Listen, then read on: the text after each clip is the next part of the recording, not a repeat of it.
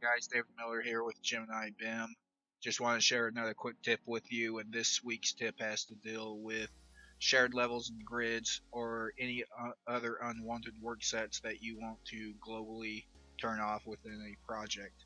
So the scenario is that we've linked in a consultant's model or some other model, and like you experience many times, you get this scenario where you have duplicated grids, duplicated levels, and there's several ways that we can handle this. We can use view templates. We can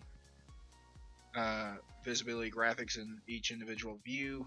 So you can see here that these grids they're populated throughout the entire project, and I really don't want to go through the effort of going to each view or modifying view templates. I know that I want to turn off this particular work set through the entire project.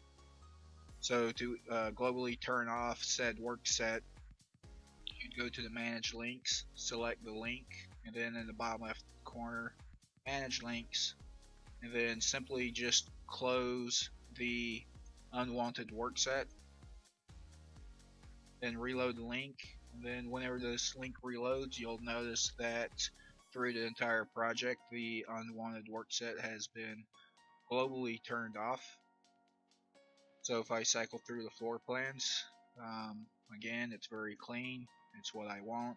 And if I was to cut a section or generate any other type of view, I would not be annoyed by the duplicated grids and levels. So that is this week's tip. I hope you guys enjoyed it. If you learned something or if you enjoyed these videos, don't hesitate to subscribe to the channel and smash that like button. Thanks, guys.